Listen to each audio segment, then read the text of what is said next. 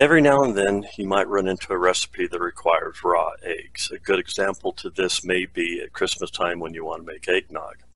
Well, that's what I'm running into right now. I need to have some raw eggs that are pasteurized, and I have 24 eggs here for my chickens, and I have a bunch of chickens that run around my acre property, and it's time to pasteurize some of them. The FDA basically has estimated that 1 in 20,000 eggs could contain salmonella, and the last thing you want to do is end up giving someone salmonella, and that would not be good for anybody. So this unit right here is called a sous vide. Sous vide is basically French for under vacuum, and if you've not had a steak that's been cooked sous vide, well, you're missing something. But we're not doing steak, we are doing eggs, and we're not placing anything under a vacuum. The nice thing about these heating units, they are very accurate. They will heat water and keep water at a very precise degree. And so we're going to go ahead and use this sous vide heating unit. And the whole unit here you can buy all together, or you can just buy these units separately, and they're not too expensive. But one thing you got to also remember, these eggs just came out of my refrigerator, so as soon as we put them into this water, it's going to cool it down quite a bit.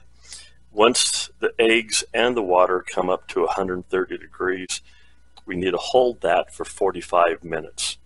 And after that, our eggs in the shell will be pasteurized, and we can go ahead and do my recipe.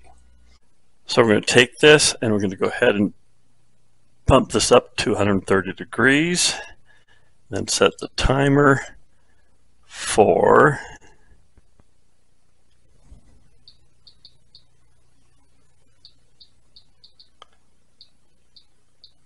45 minutes and press start. One thing you may notice about my eggs, all my eggs are down here on the bottom.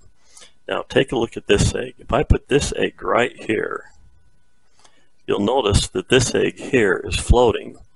Well, eggs are permeable, which means to say that this egg can kind of breathe oxygen, if that makes sense, which means oxygen can transfer through the eggshell. And so the older an egg is, the more oxygen can pass through this eggshell and actually go inside the egg. And so an egg that floats is not as fresh as an egg that can sink to the bottom. So I'm not saying that this egg is bad, but this egg is not as fresh as the eggs down here. And so because this egg does have some extra oxygen in here and it's floating around in my water here, there is a slight chance that this egg, I'm not saying it could be bad, it's just an older egg. And because it's an older egg, it's not as fresh as these eggs down here. I'm going to go ahead and cover this up so it doesn't lose any of the heat. We're at 0 time and we're still at 130 degrees. We're going to knock off some of the condensation on this lid, remove that.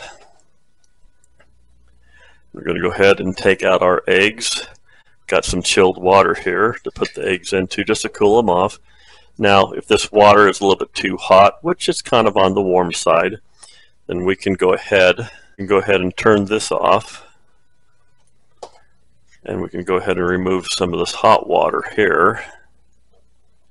And add some ice cubes just to kind of cool things down so it doesn't burn your hands.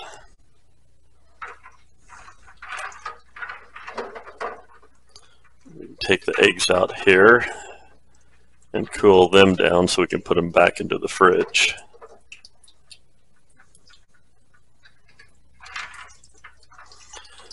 I guess you could use tongs to take these out, but we don't want to crack the eggs. You can see that these eggs they're pasteurized and they're still like a regular egg. You can use them for cooking or anything else, but these eggs are now safe. They're pasteurized and they're still running like a normal egg, and these are perfectly safe now.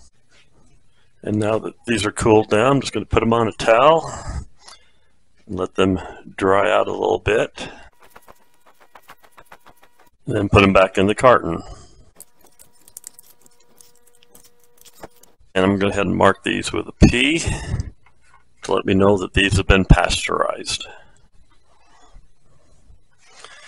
So there I go. I got 2 dozen pasteurized eggs ready for my requirements. This is just one of many methods that you can use to pasteurize eggs. I just happen to have a sous vide, and this is just easiest for me.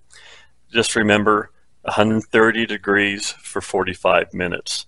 If you get too hot, if you start getting up above 140 degrees, then you end up cooking the eggs rather than pasteurizing them. You can also do this on a stovetop, but maintaining 130 degrees for 45 minutes on a burner, that can be kind of difficult.